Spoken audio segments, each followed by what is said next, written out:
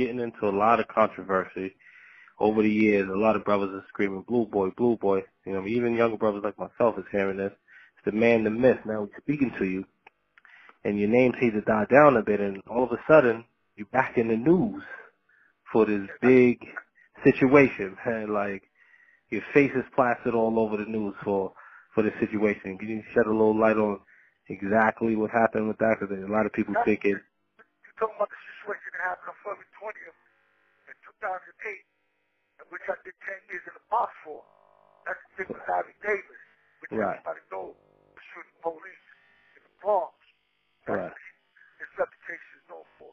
For killing a bunch of brothers for the police that he was assassinating small.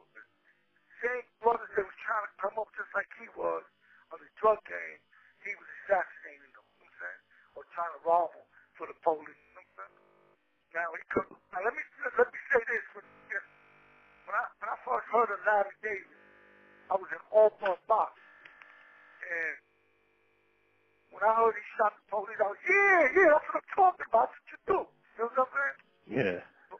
Because I was feeling that. So we brothers in the suburbs, they come up and we all going through, you know, with the police, some foul motherfuckers at the time. You know, when they killed Elizabeth Butler in the Bronx, the 86-year-old old lady, grandmother, they shot her with a shotgun.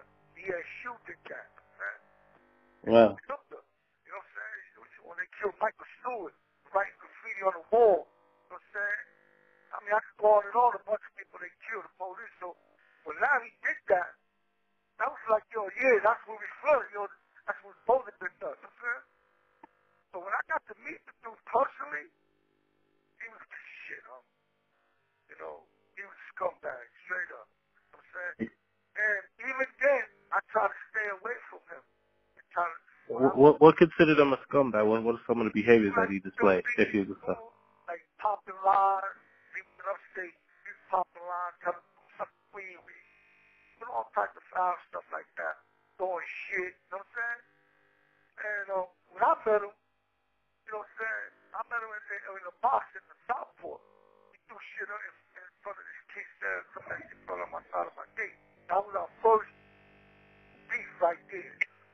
Then when I came here in 9-5 to Wendy, his brother named Ali Machine, good Muslim brother named Ali Machine, he said he's one of the dudes that I respected and looked up to because he was part of the Black Liberation Army, you know, the BLA. And he was a good dude. He had talked to me, you know what I'm saying, about leaving him alone because he knew me and him had an issue, you know what I'm saying?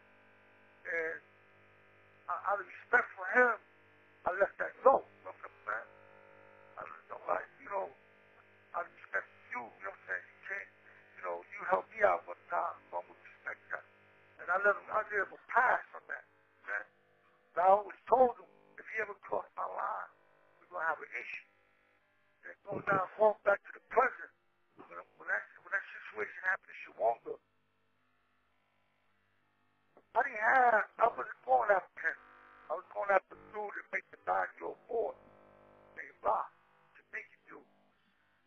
I was doing that. I was getting at him. You know what I'm saying? He jumped in the way, trying to defend that dude. You know what I'm saying? Each other, rapist. Yeah, the baseball dude. You know what I'm saying? So when he did that, I ended up tagging him up. You know what I'm saying? While he fell on the floor, I went chasing the dude around the yard for a minute, and that shit, you know. Then I stopped running, and he came from behind and popped me in the back of the head with his cane. You know what I'm saying? Which I left him over there on the floor. If he would have stood over there, he would have been all right. You know what I'm saying? Because I didn't need to keep stabbing him. He was already stabbed. When he got him and hit me in the back of the head with his cane, I spun around. And that's when me and him started going at it again. He fell. And the police kept coming over there. Like, back up. You know what I'm saying? Because I had a knife on me. I kept telling the police, back up. And I went back to him. I was trying to get on top of his chest. But he wouldn't let me get on top of him. You know what I'm saying? But he kept kicking at me. When I turned towards the police again, when I turned back, he kicked me in my face. I grabbed his man's face and stabbed him 2 times in his leg. One on the side of his leg, on the back of the leg, severed the fetus artery. And that's how, when he was already stabbed 13 times, when it was all over, his lung collapsed, and he fell out in the hallway when they were bringing him in the yard. But if they would have tied his leg, he would have lived. You know what I'm saying? Oh, so they didn't attend to him immediately when They attended to him immediately. And that's how he ended up dying. He bled out. You know what I'm saying? But, you know, so I ended up going to the box for 10 years for them. They gave me 10 years, and I topped out the 10 years in court. You know what I'm saying? So you only got a 10 for that? Yeah, I got 10 flat. And 10 years in the box for them.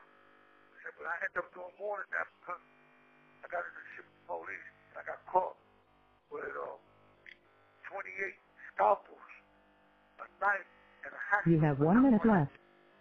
And a hacksaw blade. Wow. Look, I got to push back. Look. Okay.